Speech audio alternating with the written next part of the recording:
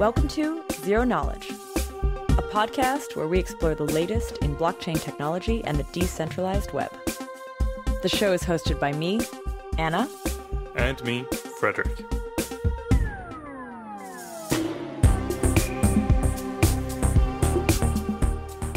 In this episode, we sit down with Ariel Gabizon to talk about some of his work in cryptography, his path through Zcash, and some of his latest work on the Filecoin protocol.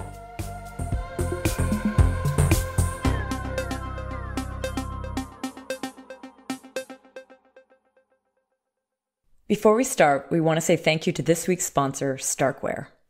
Starkware will be putting on the Starkware Sessions in Tel Aviv on September 16th. The event will be bringing together the brightest minds in the field of zero-knowledge proofs from both the academic and application arenas. Topics include self-custodial trading, Starks for Layer 1, Stark-friendly hash functions, and other cool things you can do with Stark proofs. Fun fact, I will actually be hosting one of the stages. So if you're interested in this exciting cutting-edge tech, do join the Starkware Sessions. Or come a day early for the Stark 101 workshop where you could actually build a Stark prover from scratch. Use the code ZKPodcast to get 20% off any ticket. We have about 50 of these available, so get it fast. As always, info will be in the show notes. So again, thank you Starkware for supporting this podcast. And now, here's our interview with Ariel Gabizon.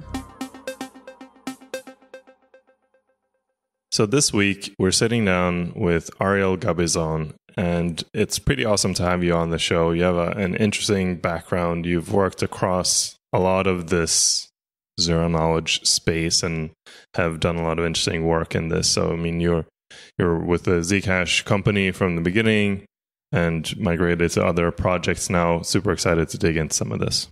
Welcome to the show. Thanks. Nice to be here. Given that you are a cryptographer, I think what would be really interesting to hear is those early days of what you were doing maybe in your studies or where you started to get excited about this. Initially, I didn't like cryptography. It seemed like a really negative view of the world to me. Like, why is everybody an adversary? It's very depressing, I think. And I think I've actually become more paranoid because of that since I'm doing cryptography. But sort of like if you're deeply in love with someone, you'll go, to a nightclub with them, even though you don't like to go out at night. So I fell in love with Bitcoin when I read the Bitcoin white paper. And I saw that, that's where Bitcoin wants to go. So if I want to be with Bitcoin, I have to be there too. Especially since I tried to see, with my skills and my background, how can I best get into this world?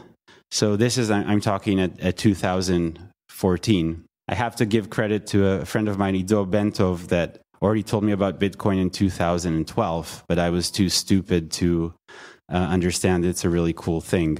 And only when I looked at the white paper in 2014, also credit to another friend of mine, Matan Field, which is in the field. Then after I read the white paper, I'm like, okay, my life has to intersect with this thing. And since I had a pretty heavy math background from doing many years of theoretical computer science, the best way for me to contribute or get into this world seemed to be with these zero-knowledge proofs, or these SNARKs, as we call them today. And practically, the way I did that, I was then a postdoc at Technion, a university in Israel. And Eli Ben-Sasson, which a few years before that, I did pure theory stuff with him, was getting into implementing stuff. So I approached him, and then we worked together for 2 years on what are now called Starks, and the early versions. A nice anecdote was when I started working on this, it would take 10 hours to make a proof about a program that does I++ 3 times, and of course we and after that they have made in Starkware incredible progress on that. That's interesting. So you come from a very academic background. Did you have any sort of developer or programmer job in between there before like digging into Bitcoin world, or did you come purely from the academic space? Purely from the academic space. I liked to program as a child, but I had a really long break from programming, at least until I joined Ellie's Stark project, and then I was getting back to it a little. So you had said you were excited about the Bitcoin white paper, but were there any other papers or concepts along the way that got you really excited? Sort of the paper that got me into theoretical computer science in general, of which I would say cryptography is a subfield. Because before that, I was more into the direction of AI and, brain research, maybe even. This was a classical paper that, in a sense, I would view it as the paper that started this whole field of SNARKs from 1990, a paper of Lund, Fortno, Karloff, Nissan. This was the first paper with an example of how we can get what we can call an exponential speed up in verification. So what this paper did is, suppose I want to prove to you that some Sudoku puzzle doesn't have a solution. The natural way to do that is you try all solutions and see that none of them work. So this paper gave an efficient method where a verifier can quickly, without going over all possibilities, be convinced that a certain problem, generally speaking, a certain co-NP problem, is unsatisfiable. It would be maybe a bit of a stretch, but not much of a stretch, that everything we're seeing up to this point, the SNARKs of today, after that paper, how much can we leverage these? How much can we milk out of these ideas? And that milking has brought, I think, all the beautiful developments we've seen since then. The STARKs, the SNARKs, the use of pairings. So you joined, you fell in love with Bitcoin, then you joined Eli in his quest of STARKs. How did you go from there into Zcash and these other projects? Well, so we were working on the STARKs for about 2 years. I was working also with Alessandro Chiesa, who works with Eli, and I was visiting Berkeley.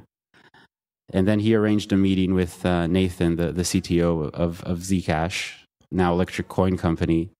I think on the one hand, I felt at that point, I may have been wrong, that the STARKs it's going to take time for them to get into practice. It may be happening faster than I thought at the time. After talking to Nathan, I thought, okay, they have this maybe little hole they need to fill of someone with a certain math background to help with this MPC for the parameters. A little after that, they contacted me about a part-time job, and it seemed a good point for me to try something a little outside of academia. What year is that? So I joined Zcash part-time in 2016, June or July. What was that like? It was really, really good. So the first few months, I was basically only working with Sean Bowe on how to do this MPC. So this is the original trusted setup ceremony where there were 6 parties involved or something like that, and the initial parameters were set up. This is not the powers of Tau thing that came later. Yeah, this is the original setup. So basically what we had to do, there was a paper by 5 of the Zcash scientists, Eli Ben-Sasson, Alessandro Chiesa, Madhur Svirza, Aaron Tromer, and Matt Green, about how to do a setup for SNARK parameters. I guess a lot of the work of those few months was how to, translate the ideas of that paper with a few simplifications into code. I think what I did most effectively was sort of being a translator between math papers that are written in some slightly more abstract general setting to getting the exact code you need in a certain case. That's a pattern that I see in a lot of our guests and people we talk to, and people I talk to in this space in general. The most valuable people are those that can read a paper and translate it into code. It's apparently a very rare talent. I wonder if it's rare or it's that at least till a few years ago, the people with that skill were just not, communicating with engineers. And I wonder if that's still, today, you look here at ZCon, you have a lot of people who can also implement things and understand the papers. Though perhaps another side of it is now, I think academics are very much aware that their paper might be implemented the day after they publish it. So they're more careful to actually make it implementable. Yeah, or maybe they try to write it in a way that's clear how to implement. I'm curious. I don't actually know this. What was the initial setup written in? Was it C++ or was Rust already on the table back then? It was all written in Rust. That's cool. So where did you go within the company after that? You said you sort of started like almost as a part-timer on this and then kind of got fully into the company, I guess. How was that transition and working on the protocol itself and not just these outlying things? I found when I moved to full-time, I found it a pretty good balance of being able to alternate according to, what I felt like at the moment, from doing a more just pure math thing, prove that this thing is secure or understand this complicated algebra algorithm, to writing code, understanding, things with Git better and cherry picking. There was a period where I was focusing on writing this SNARK explainer series, periods where I was writing papers or understanding papers. And then, a period where I was just trying to port things from Bitcoin, doing that for a month and a half. I think sometimes then what would happen is a better, engineer would redo what I did in a day. But so it was a nice variation from the more programming side to the theory side. Did you have like a very strong interest in privacy? Was that part of the reason why you joined the project, or was it purely the math and the engineering? No, I don't care about privacy. I just do zero knowledge for fun. I never cared about privacy and still don't. I always found the more interesting thing in SNARKs to be the compression aspect. And actually the specific thing that got me into these zkSNARKs is the compression problem. Like how do you, this data on these block chains keeps aggregating, and SNARK seems to be the perfect solution for this. So, given your own background, coming from an academic background, we had Sean on the episode before. He comes from like dropping out of high school. Do you still think an academic background is needed, or is it helpful, or what would your recommendation be to someone who wants to get involved with this? Just like sit down and read papers, or actually get an education? It's definitely not needed. I think it's good to have people with different backgrounds to give different points of view. I mean, also in academia, there's this sort of sliding scale in how formally people are doing things. I think people, whatever interests you most, you should try to directly get into that and fill the holes going backward. I think it's even I heard this interview with this Fields medalist, mathematician, that, there was this problem that interested him, this big math problem. So he read this super advanced paper as an undergrad, and of course he couldn't understand 90% of it. So he had to go back to. But I think, the way what keeps the brain engaged and therefore efficient is always go to what interests you most and fill the holes. Because if you say to yourself, oh, okay, I need now like 4 years of basic background before I get into what interests me, your brain won't be as engaged. If there's nothing specific that you want to do at this moment, I think getting a good math background in academia is a great way to spend time. I think that helped me a lot. Looking back over your time at Zcash, what kind of work did you see yourself doing there that you would highlight? A really nice thing we did at Zcash was, well, there were a few things. So there was this huge problem in the first MPC that the participants need to be defined in advance and protect their secrets throughout the protocol, which limited the number of participants to a very small number. And then in this paper with Sean and Ian Myers, we showed that, this odd thing that I guess this is the oddities of what you need for a security proof, even though it sometimes seems ridiculous in real life. So what we showed in that paper, I think the paper is called, if you look for it on GitHub or ePrint, Scalable zkSNARK Parameter Generation in the Random Beacon Model. So right in this ceremony, everybody contributes their secret randomness to create some elements. We showed that if in the end you take another contribution from just a public source of randomness, then even though the secret of that contribution is totally exposed, that creates a situation where you can do the security proof without everybody having to pre-commit to the randomness. And then that led to this Powers of Tau ceremony where just you want to participate and hopefully you're the honest person. So you dynamically can say, I want to participate now, do your computation for 20 minutes, and that's it. So one of the things that you might be most well known for, hopefully not, but it's certainly known for, is discovering the bug in the Zcash protocol. How was that discovered, and what happened after that? Yeah, so the SNARK, the Zcash, the Sprout Zcash system originally used was from a paper of 4 authors, also from the Zcash scientist, that was a small variant of a previous SNARK. And I guess because it was a really small variant, that was maybe one reason why there wasn't a security proof in that paper.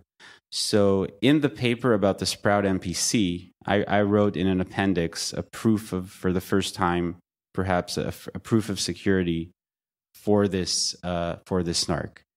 And this paper got accepted to this Bitcoin workshop in Financial Cryptography 218. So I came there to give a talk. And the night before the talk, just sort of as nostalgically going over the paper that we've written, I went through this appendix because I was really proud that I wrote this proof. And then I suddenly saw that there was this one, line in the proof that didn't make sense. Like that I was saying something like, oh, and because of this algebra thing, then the only solution must be with these things in the beginning of the solution. And then I was like, no, that doesn't really follow from the algebra. And then I thought, well, so what does that mean? It seems that means that if in the Zcash context, if you have like a Zcash transaction where you're spending 1/10 of a ZEC, you can change it to a Zcash transaction where you're spending 1 billion ZEC by just, adding some group element to your proof, and it's all fine. So then it would happen often that, something wouldn't make sense to me. And since today, the internet, everything is so handy, instead of sorting it out in my head for 15 minutes, I would immediately ask Sean or someone. So I wrote Sean, hey, I don't think this, this doesn't seem to make sense. Like, it seems like the system is completely broken. And usually he would, immediately tell me why it's not broken. And he wrote, oh, well, this mitigates it. But I said, no, because, you can use this thing to pass this check. And then he stopped using Slack. He wrote me on Signal, I'm coming to meet you. We were, by chance, me, Sean, and Zooko all in Curacao in this hotel of the conference. I think Sean told a lot of the story from here. He met me in person. We verified it's a bug.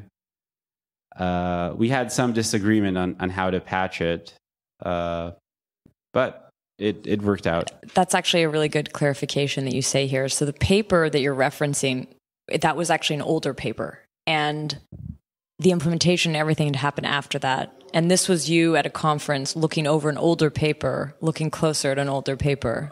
Oh, sorry. So the paper with the broken protocol was there a few years before.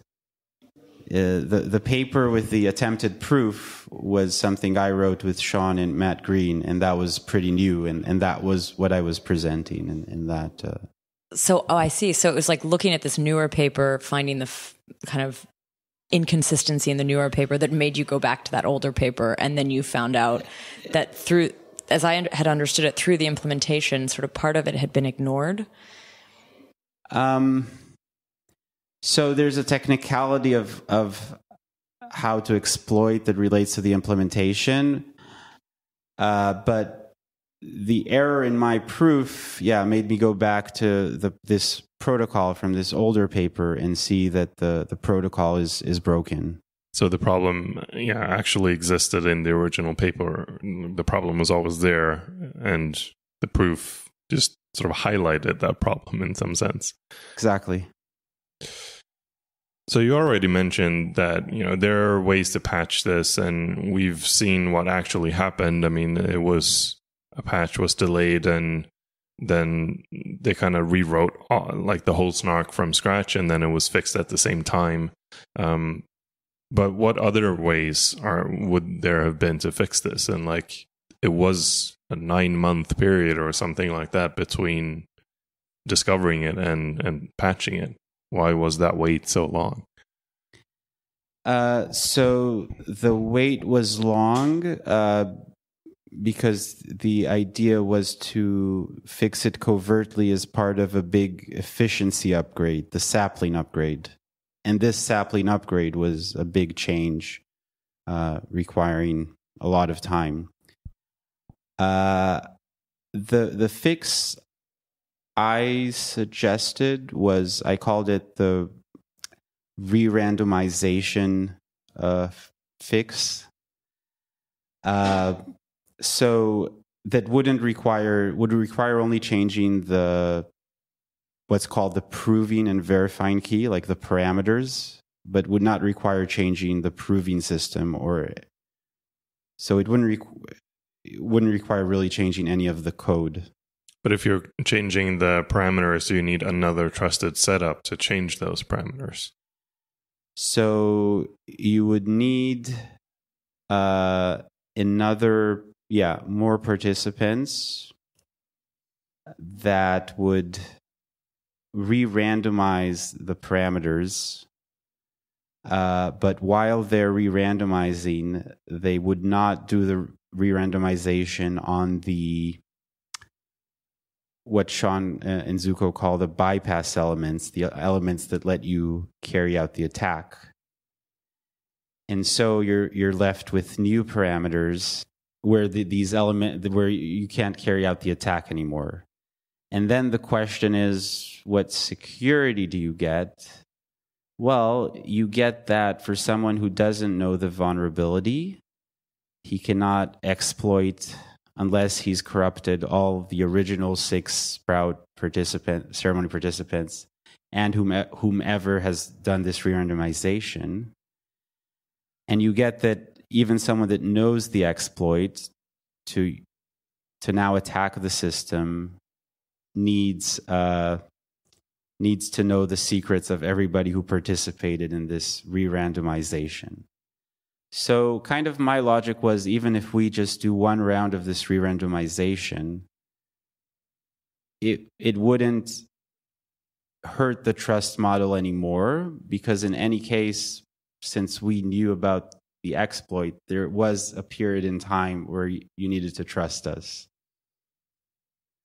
And the idea that this could still be presented at a semi-lame update, covert update. Yeah, I mean, that's a question to me, because how, in this world where there is an exploit, you have to do covertly. You don't want to tell anyone that there is a problem. If you suddenly just go, by the way, we're gonna, redo all the parameters, it's no big deal. How do you do that covertly? So I agree. Like, semi-lame cover-up story was that. So this thing that we call the toxic waste in the original Sprout, it consists of 8 field elements. And the advantage of this re-randomization is that without redoing a whole ceremony with rounds, with just one person doing one round, 5 out of these 8 toxic elements you can re-randomize such that now you need all of the 6 original people and the new person to discover one of these 5. Now, I think what maybe Sean said, which is a good argument, is that so you could say, all right, we're doing this parameter change that maybe doesn't really increase security, but there's a chance it does, and it doesn't hurt security, so we're just doing it, for extra safety.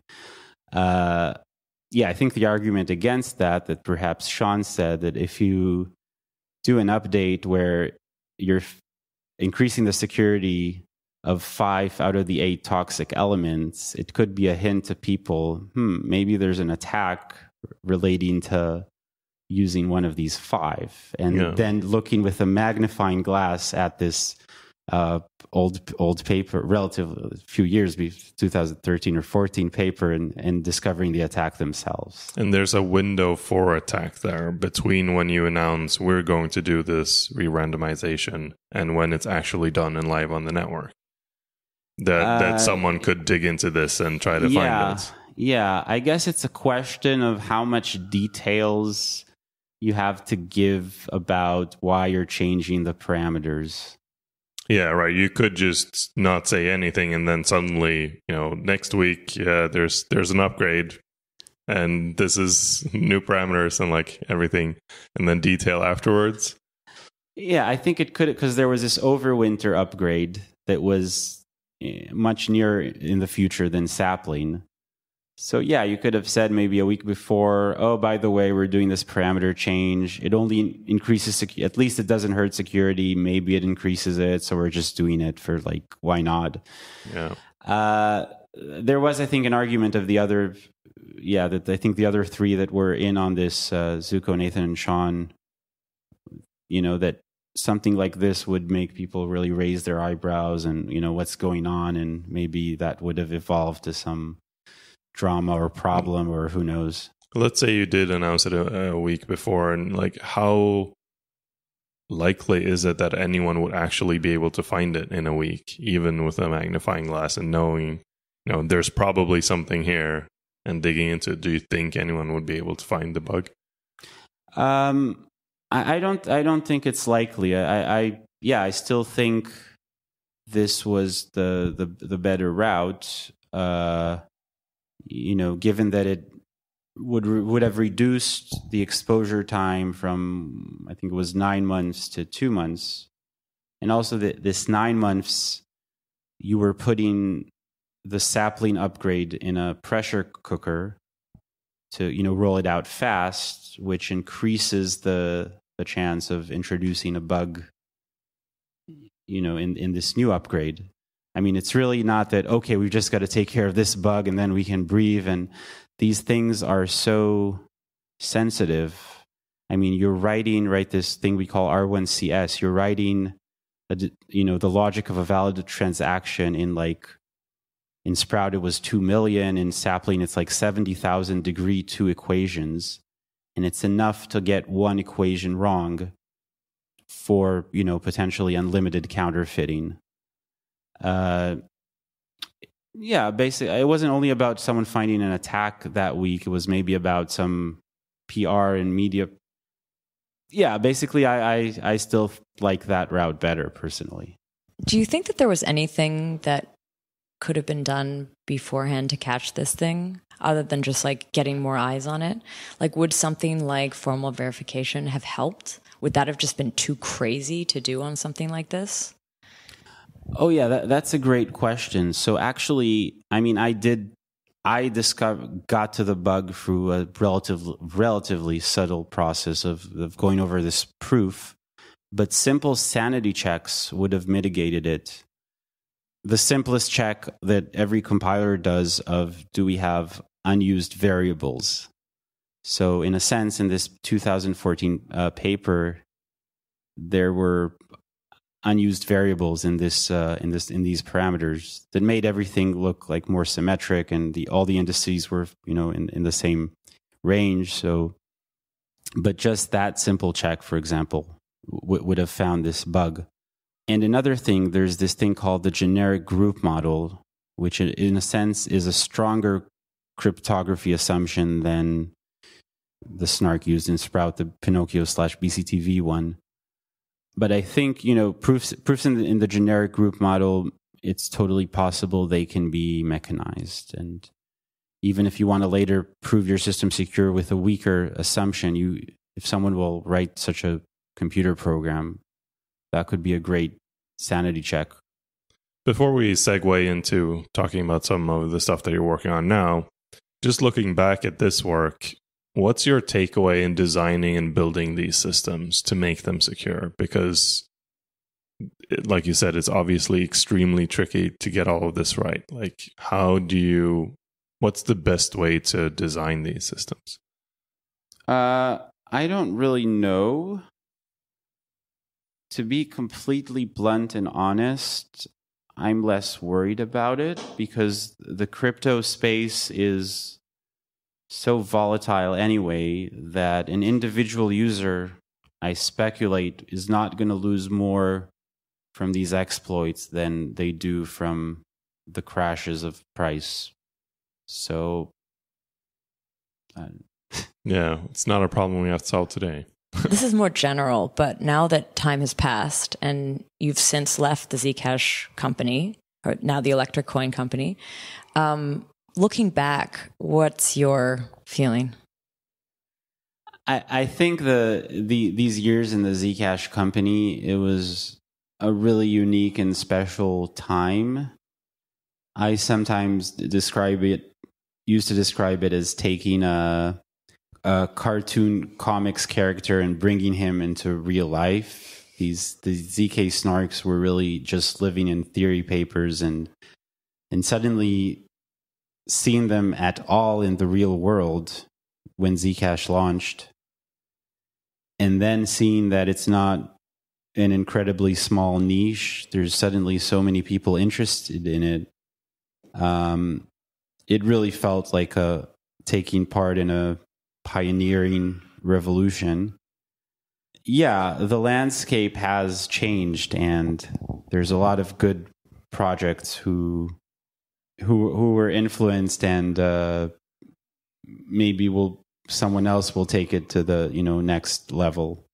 I think that segues us well into the next thing I want to talk about, which is you're now working for Protocol Labs on the Filecoin project, which is interesting because earlier you said you don't actually care all that much about privacy and you're much more excited about the compression effects of a SNARK, which is kind of what you're doing in Filecoin, right? Right. In Filecoin, we need to do these proofs of replication, which is this problem of, I want to prove to you not only that I'm storing your file, but that I'm storing several independent copies of your file, which is a very tricky problem because the natural way for you to check if I'm storing your file is to have some, say, Merkle root commitment to it and ask random indices.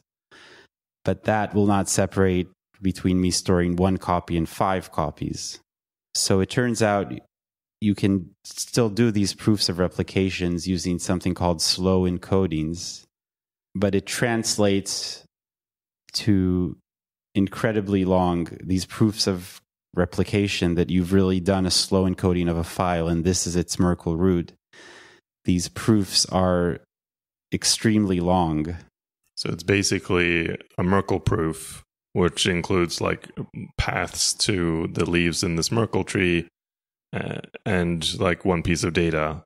And I guess the Merkle trees in this case are massive, so the paths are really long. It's massive Merkle trees, and it's 11 of them.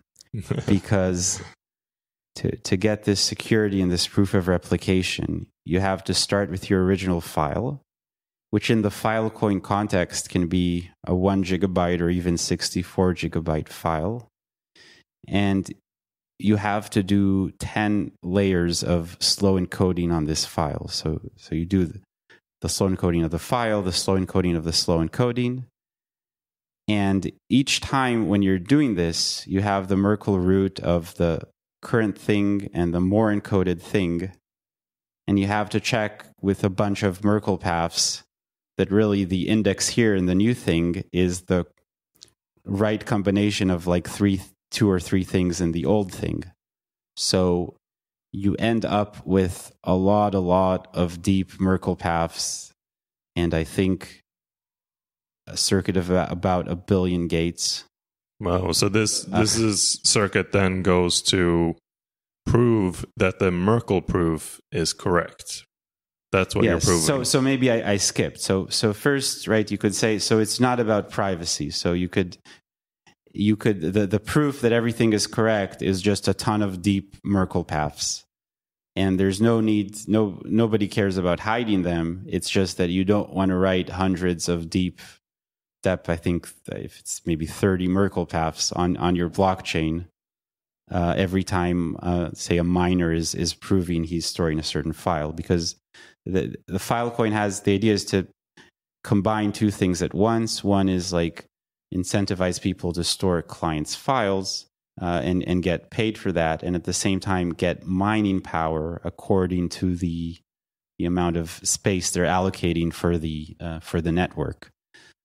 So yeah, you don't want each miner to like put all these huge Merkle paths on the chain, so you have to compress them in a snark. Right. Like in a normal blockchain, your proof of work is just a hash. It's 256 bits, and this is the proof that this block is correct.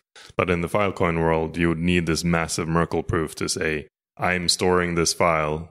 Here's my proof. So instead, you compress all of this with a snark. So now you're just storing the much smaller snark on chain to say that proves that my Merkle proof is correct. Exactly. In some conversations earlier this week, we also started talking about this recursive level 1. Is there anything like, is that related at all to what you're talking about here? Oh, yeah, this is very much related. Okay. So like I said, I think we end up with a circuit of about 1 billion gates.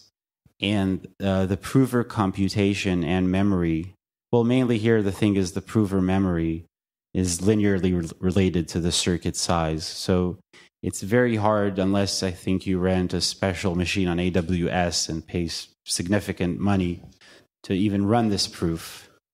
So the natural thing to do is, since really this big, huge circuit is just a lot of copies of the same thing, a lot of these Merkle paths. So the natural thing is, just split the big circuit into 20 smaller circuits. And then the memory requirements go down by 20. But then you've lost in scalability, because now you're going to post 20 snark proofs on the chain instead of one.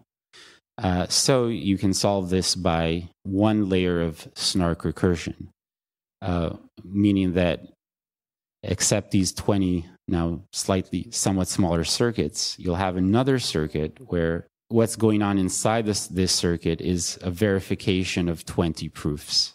It's kind of similar to the ZKSNARK structure, that in their construction you have the UTXO model, you have inputs and outputs, an arbitrary amount of them in a transaction, and then you have one snark for each input and output, but then one like overlaying snark over all of them to prove that all of those are correct.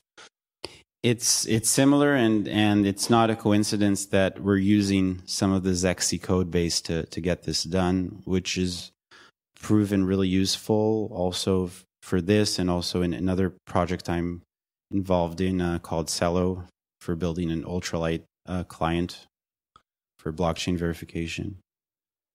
How long would it take to compute, like on like you said, on a beefy Amazon machine or something? How long would it take to compute this proof, that if you were to make one mega proof of everything?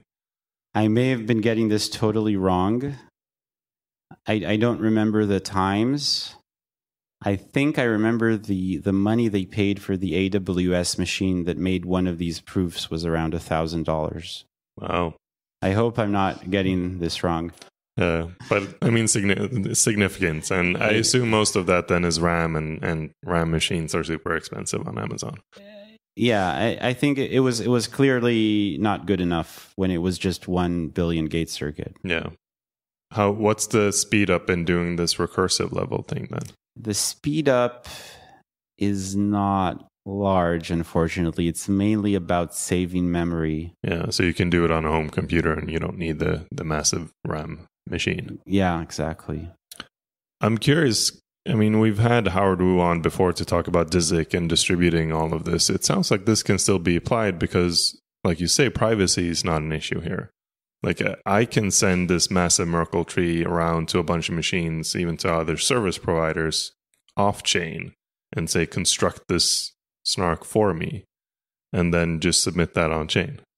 So I know Protocol Labs made some investigation on using DZIC and came to a conclusion that it wasn't practical in this case, and I don't know the details well. I don't understand DZIC well. That might be a future Filecoin business model, is compute proofs for you and take a small cut of the mining rewards. Yeah. Could you recurse another level if you wanted to? Like when we talked about that recursive level 1, we had Coda on and they talked a little bit about what recursion was, but could you not just kind of do 2 in order to make that the thing even more efficient? Yeah, great question. So the thing is, our elliptic curve knowledge is very limited, and in this sense, and who knows, maybe it will improve a lot, and maybe we should encourage some elliptic curve experts to look into this. But with the current thing we know, which is this thing called the Cox-Pinch method, basically in this method, every time you add one more layer of recursion, you need to double the field size over which the curve is over, which means doubling everything you're putting on the chain and increasing computation time by, I don't know if will be just doubling or maybe a bigger factor, 4 or 5. Did you look into any other proving systems initially when exploring this space because you want something succinct, but you don't necessarily care about, like when we talk to Zexy, there's a very particular requirements that the proof doesn't depend on input size because then you leak privacy details and things like that. You don't have those concerns here, really. So actually what I'm most excited about in the Filecoin context is even don't look at general purpose proving systems. Like when you think about what you need sort of in this Filecoin context, it's this thing we can call a vector commitment, that you have this vector of values and you have a short commitment to it, and then you can I ask you, what is the 40th, prove to me the 40th index, and you can give me a short proof that this is the 40th index. So Merkle trees are the traditional way to do this, but there's really exciting developments on alternatives that Protocol Labs is looking into. One really nice direction is vector commitments based on RSA accumulators that have gotten a lot of attention lately in the space, I think because of scalability work of Benedict Bunz and Dan Bonnet and others. Another direction I like a lot that I learned about when I learned initially from Mary Maller about the Sonic paper is this thing called the Kate et al.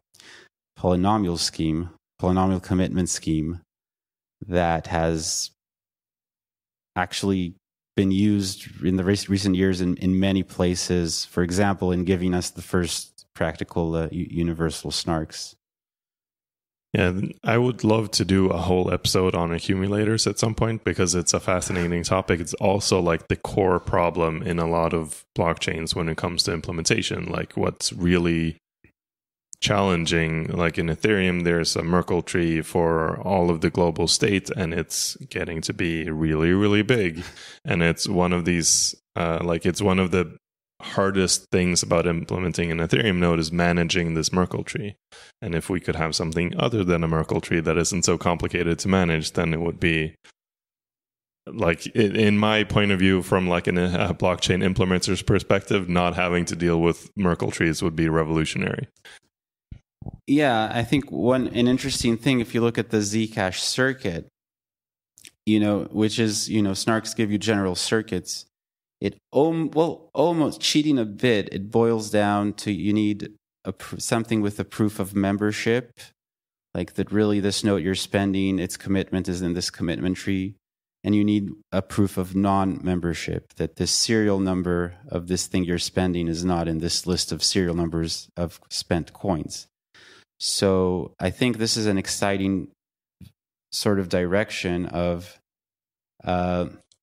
instead of doing things with generic SNARKs, maybe even things like Zcash you can do with some variant of RSA accumulators or other accumulators. So we're getting really close to the end here. But is there anything else that you'd like to talk about before we wrap up?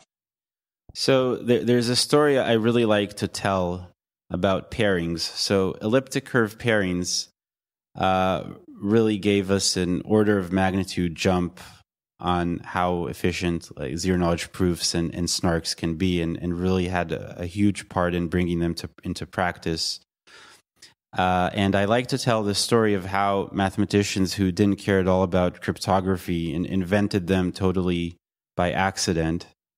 And it all starts with Riemann, who was the question he was interested in, which is maybe the most fundamental question in math, at least in number theory, is say I'm at some number, 17.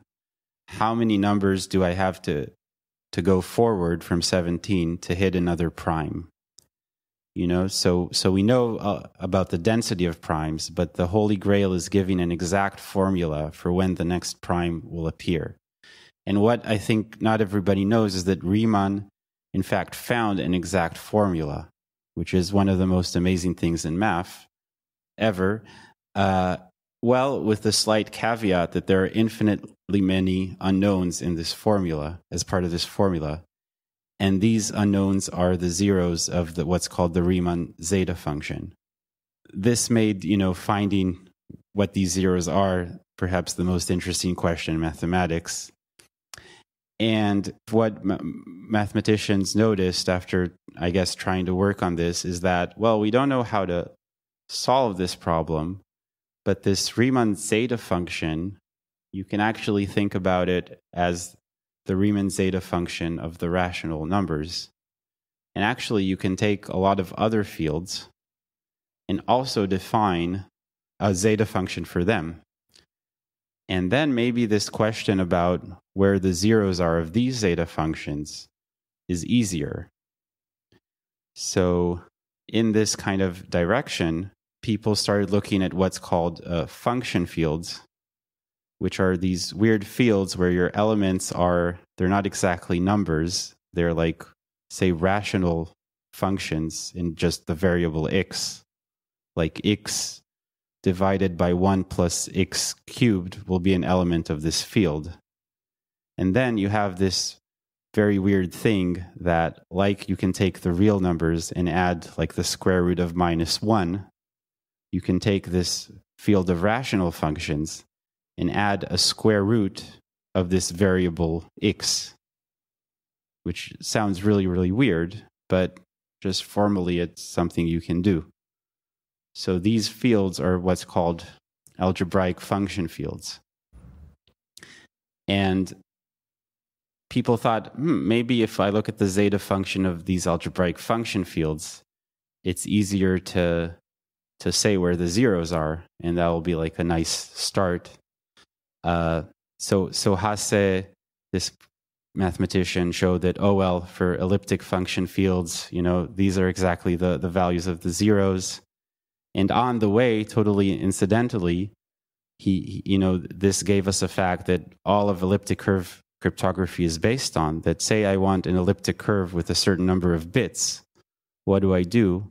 Well, you just define an elliptic curve over a certain field of size p, and then you're guaranteed by Hasse's theorem that the size of the curve will also be roughly p, up to a 2 square root p factor in either direction. And then, well, elliptic function fields were a special case of algebraic function fields. So then this big question of these mathematicians, I think mainly in Germany in the 20s and 30s, was, can we prove what's called the Riemann hypothesis for all algebraic function fields over finite fields? Like, can we say where these zeros are, or at least bound their range for any algebraic function field, for the zeta function of any algebraic function field? And a famous French mathematician, maybe one of the greatest mathematicians of the 20th century, André Weil, it's spelled with an L, but I learned recently you don't pronounce the L in the end. He solved this question. And just as one step in his proof, he defined what's called the Weil pairing, which has become really the basis of all we can do today with SNARKs and this Kate polynomial scheme and BLS signatures. And so I think that's just a nice story of how, these things developed in mathematics and gave us the tools we need for totally unrelated reasons. Wow. Well, thanks for sharing that with us. Sure. Thanks. Do you think now you're part of that story in a weird way? In a very, very small way of standing on the shoulders of giant and peaking a millimeter above. That's why you stay in school, kids. All right. Very cool. Thank you very much for being on the show. It's been a pleasure. Yeah, it's been fun. Thank you. And to our listeners, thanks for listening. Thanks for listening.